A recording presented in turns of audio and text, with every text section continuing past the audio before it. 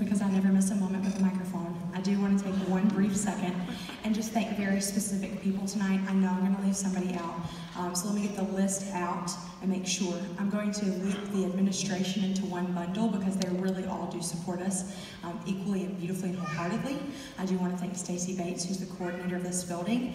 I want to thank any and all parents who have helped create this tonight. I want to thank Carrie Sanders, our director of theater. She's going to kill me because I told you this, but she wrote that play, y'all. She wrote that play. She's so good. Yeah, I'm going to pay for that later, but it'll be worth it. Such a blessing to our faculty there.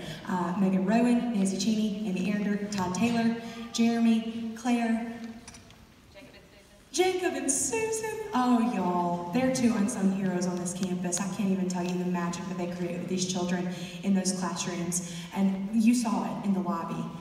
What these kids can accomplish artistically just blows my mind. It's unfathomable to me.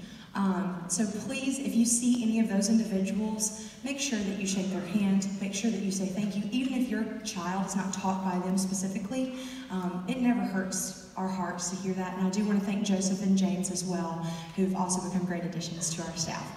Now, as you see, I've got lots of smiling, smiling children behind me who are ready to close this concert. We hope that you have enjoyed yourself and that you have an incredibly blessed holiday season, and we're glad that we got to be a part of it. We will close with Jingle Bells.